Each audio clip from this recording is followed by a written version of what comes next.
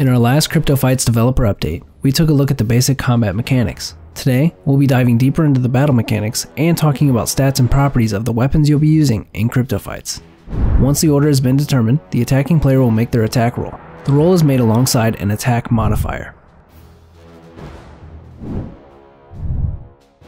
There are 3 weapon properties that impact the attack roll modifier. Once the attack roll is calculated, it is compared to the defending player's dodge score.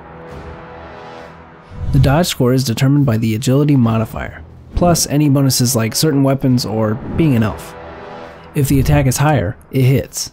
The attacker then gets a roll for their weapon to determine base damage. Larger weapons will have higher damage dice. A greatsword, for example, has 2d6, while a dagger has 1d4.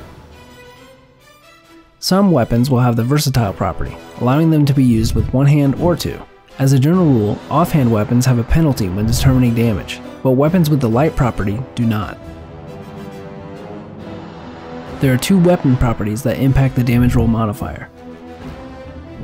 Next, the attack roll value is compared to the weapon's critical threshold. Most weapons have a threshold of 20, but weapons with the keen property, such as daggers, have a threshold of 19, making them twice as likely to land crits. Once damage is finally calculated, it is inflicted based on resistances in the opponent's armor.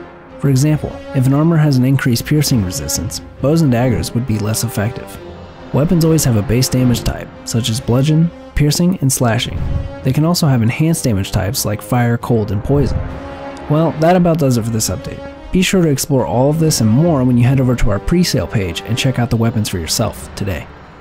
And stay connected by joining our Discord and visiting our website. And of course, you can stay tuned right here for more developer updates coming soon on CryptoFights.